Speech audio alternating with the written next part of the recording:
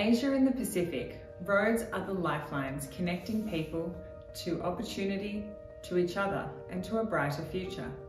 But as our region grows, so does the need for more sustainable infrastructure. By 2030, an estimated 8 million kilometres of new roads are needed to provide access and enable development. But at what cost?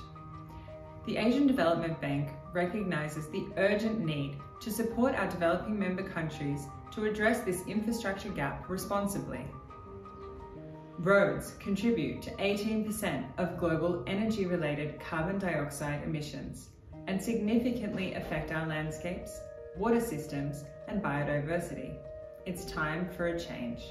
This is why we have developed the ADB Green Roads Toolkit, a resource for guiding the planning and design of roads that not only enable mobility, but also protect our planet. This toolkit is for government officials, project teams, and practitioners involved in the planning, design, construction, maintenance, and operations of roads.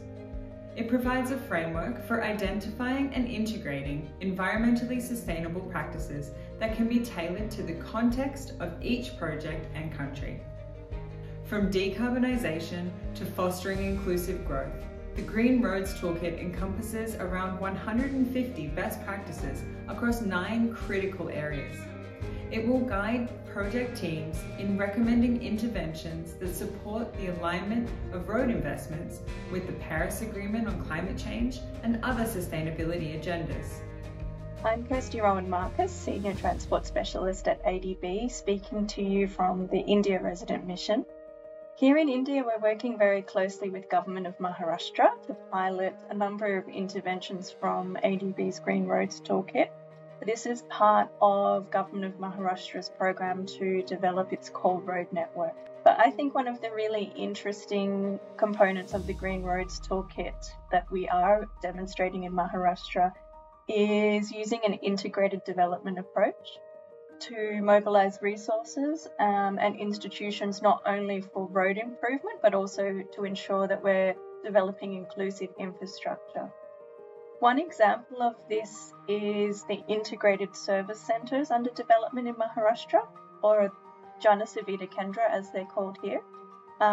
Each Jana Suvidha Kendra will be unique in its design and tailored to the needs of user groups in the specific areas, based on informant interviews with women and child health ministry officers, local government units, cotton and fruit farmers, for example. And the aim of these integrated service centres is to provide vulnerable groups with access to basic health, sanitation, education, and other important services. I wanted to share the words of the project director, and that is that we aim not only to build roads, but to build lives too.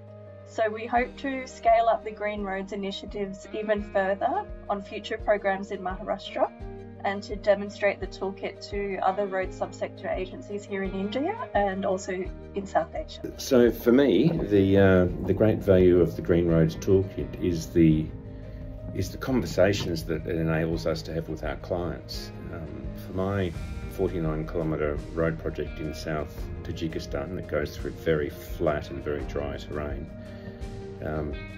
it automatically prompted questions that I otherwise would not have asked. So some examples. Director Arab Zoda, sir, how do we successfully decommission the abandoned petrol stations? What national environment standards govern this exercise, and which specification do we modify to actually complete this task? Director Arab Zoda, the cattle on the road pose a high road safety risk. How are we going to manage this in the absence of fences? And clearly the great value in focusing on fine-tuning works planning and maximising the use of local sources is valuable for all of our projects.